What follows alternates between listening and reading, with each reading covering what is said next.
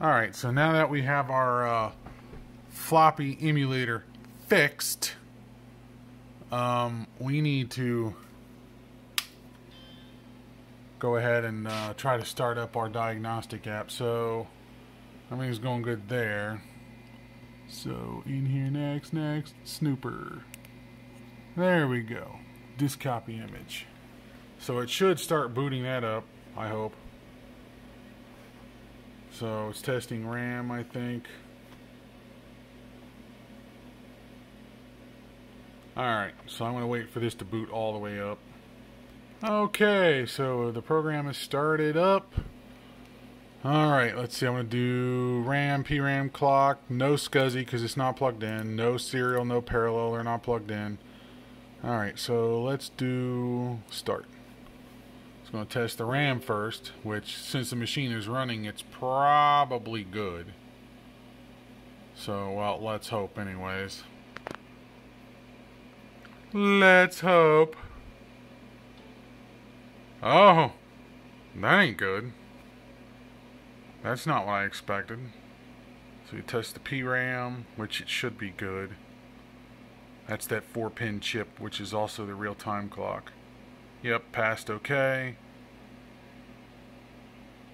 Clock's all good.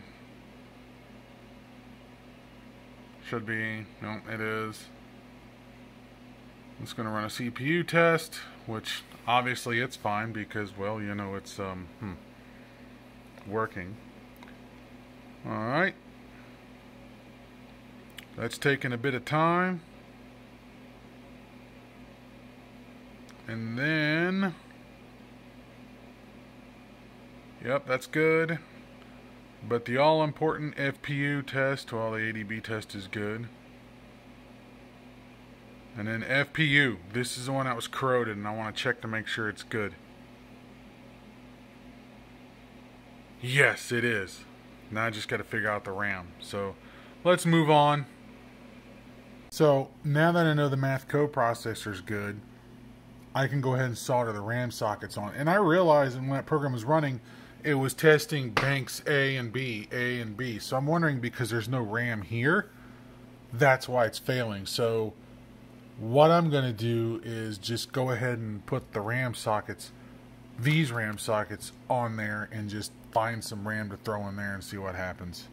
Alright, I got the new socket soldered in and I got the RAM installed. I had to go borrow some RAM out of another system. I think that's 4 megs, but I don't recall. I think this is 4 megs. This came out of a plus.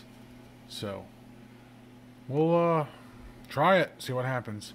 But I got 256, or 1 meg here and 4 megs there. I don't know if it's going to like that too much, but we'll try it. So now we're started up. Let's go ahead and run it. Oh, it's only seeing 2 megabytes, so the banks must have to be equal. Boom, that's what it is. Both banks have to be populated. Okay, that makes sense. So let's let it run, but I think we're gonna be fine. FPU is good, it's all good. So at this point we can actually conclude that build of this video. So anyways, thank you for watching. If you have a comment, please feel free to leave one. Questions, etc. You know how to reach me, and until next time, guys.